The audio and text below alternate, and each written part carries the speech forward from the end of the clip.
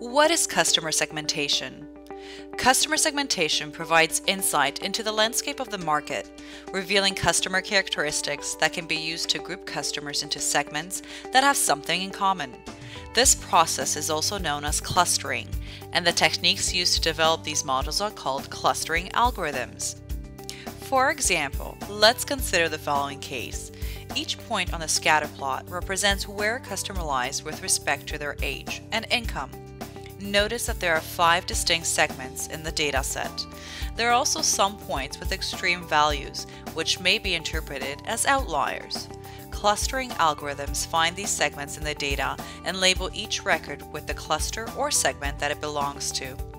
Based on an understanding of the variables that characterize each cluster, you can assign a name or meaning to each of these clusters. For example, the cluster in the lower left corner that contains young individuals with a low income might be labeled students, or the cluster of young individuals with high income may be labeled yuppies. These labels describe or summarize the characteristics of the cluster and can be used to define products and services or offers for each customer segment. Customer segmentation can be applied with 2 objectives. The first is to segment the customer base into smaller groups. This will help in tailoring services and products offered to each group.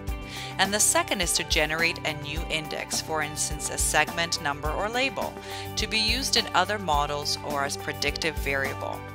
For example, when we use the variable segment number, the value equivalent to the student segment will always have young age and low income. Data for customer segmentation can include many attributes.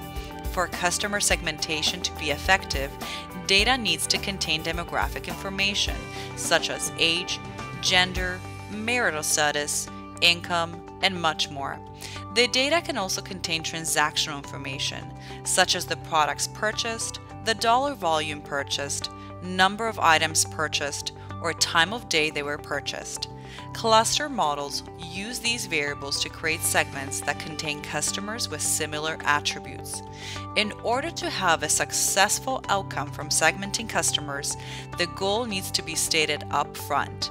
Examples include segmenting data to identify the best group of customers to sell a new product to, creating a successful marketing campaign, or optimizing the sales channel mix. By segmenting customers into different groups, businesses can focus not only on the overall behavior of the customers, but their future profitability, allowing companies to better focus the resources on the most profitable customers.